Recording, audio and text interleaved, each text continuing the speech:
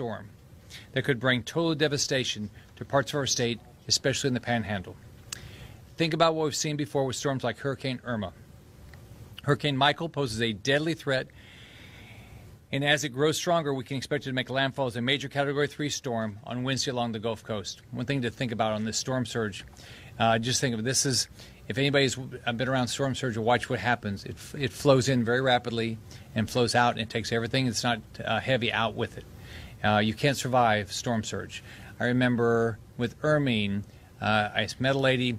She was in a one-story house. She had a lot of pets. The water got up to, I guess, about her waist, and she knew she was not going to survive.